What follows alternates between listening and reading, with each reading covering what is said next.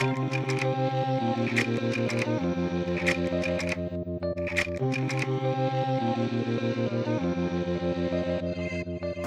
had so many memorable conversations with Big, but the one thing that always sticks in my head is Biggie wanted me to be his DJ, and I turned it down. Then Biggie wanted me to be his manager, road manager or manager, and I turned that down.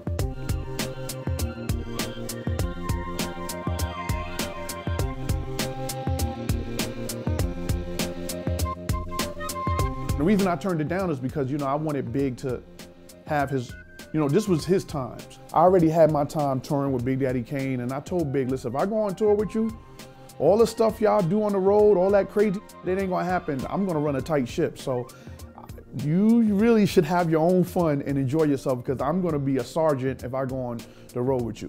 So while he was on the road, this was like one of the first tours that he was on, I was going through a situation where I had owed rent.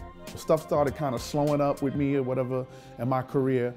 And it got to like me owing like 6 months rent. My uncle was like, yo man, listen man, nephew or no nephew, you don't come with this rent, I'm really gonna send you an eviction notice. The only person that I really could think of to talk to as far as helping me out with this situation was Big. But Big had a tendency of always changing his cell number. Like, he would change his cell number like sneakers. Like every other week he would change his cell number. So I couldn't get a hold of him. So I contacted DJ Enough, it's his DJ at the time. So when I contacted DJ Enough, the first thing when Enough said hello, I just started bawling out crying on the phone. And Enough was like, yo, what's wrong? And I was like, yo man, I'm backed up in rent. My uncle's getting ready to evict me. I really need to get a hold of Big. Once Big got on the phone, I started bawling out crying.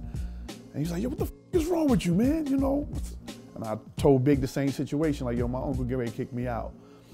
I need some bread or whatever the case is. And Big was like, listen, man, go see my accountant. I want you to go see my accountant tomorrow. He gonna take care of you. I never told Big how much I needed.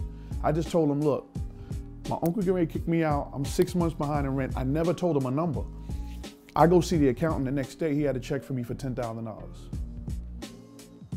And so,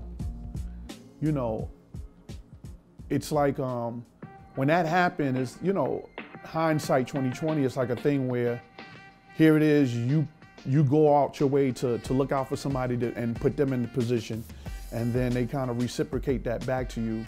That experience just taught me a lesson of, always try to rely on yourself to make a dollar. When Big did that for me, it kind of made me understand that, from now on, I gotta rely on myself to do what I need to do to take care of myself. I can't rely on the next person to see what the next person gonna do to put money in my pocket. So that's, hands down, probably one of the most memorable moments I had with Big, with him being there for me.